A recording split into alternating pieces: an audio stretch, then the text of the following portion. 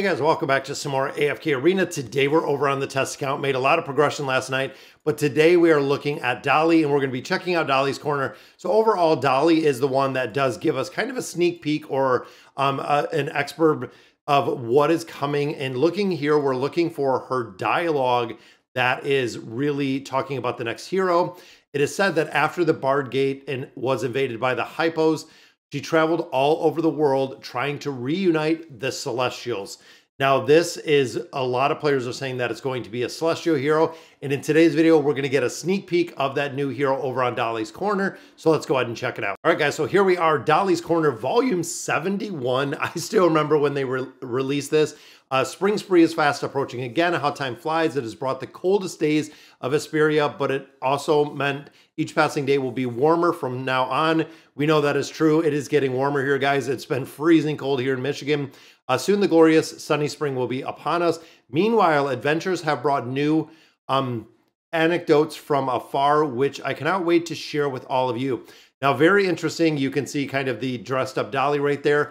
But this, a lot of players, again, are kind of speculating that this could be a new beast that is going to be coming in the future, because the Compendium of Wonders, the Byrna Bears, a unique organism that lives in volcanic areas. They dwell on the edge of hot springs and are an essential part of the surrounding ecosystem. In addition, unlike the rumor that these creatures engulf fire, their digestive systems can break down sulfuric crystals, allowing them to spew flames to defend themselves. So again, we don't know if either one of these, this is the female version right here, this is the male version on the bottom. And then of course, these are the precious and valuable spices that I believe, again, it kind of breaks it down that they kind of digest sulfuric crystals, which again, that could be a perfect inlay to the beast that we do have within AFK Arena. We could see one or either of these or both of these, which would be pretty cool to see. Because they already have kind of a backstory now with Dolly's dialogue. Really cool to see. Then, of course, there is the new hero, guys. Now, kind of looking at it, makes me think, of course, like looking at the hair, almost like the drawn back, almost like a Respin kind of windswept, or it could almost be like a harpy, like a bird. And that might be even like feathers or something coming off of it.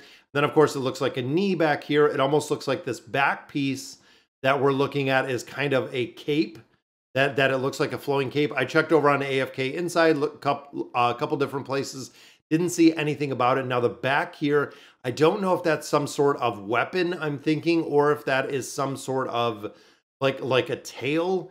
Maybe we're gonna have to see exactly what this looks like, but this is going to be the new hero. Now I believe tomorrow, which is Wednesday, will be our patch notes. So we're gonna actually have the patch notes coming up pretty soon, but this is going to be the new hero that is going to be joining us. Now, last one was a Wilder, which again, speculation, is this going to be a Celestial or a Hypo? Since we just got Eugene and Gavis not long ago, I really, really hope not.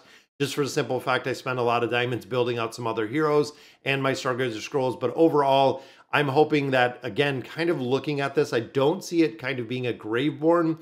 Could be a Mauler hero, again, because we just got a Wilder, or it could be, and some people are speculating, a dimensional hero, which I think would be kind of interesting where exactly it's coming from.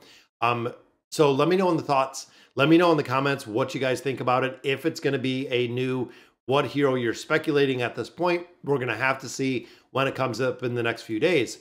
Now, in addition, we do have the top secret number 70 with Althus. Overall, this Wilder hero has been incredibly successful with the tanking. They've actually built a tank that works as a tank, which is kind of crazy to think. But yeah, majority of tanks just go ahead and fall over. They get crushed when it comes to level deficiencies.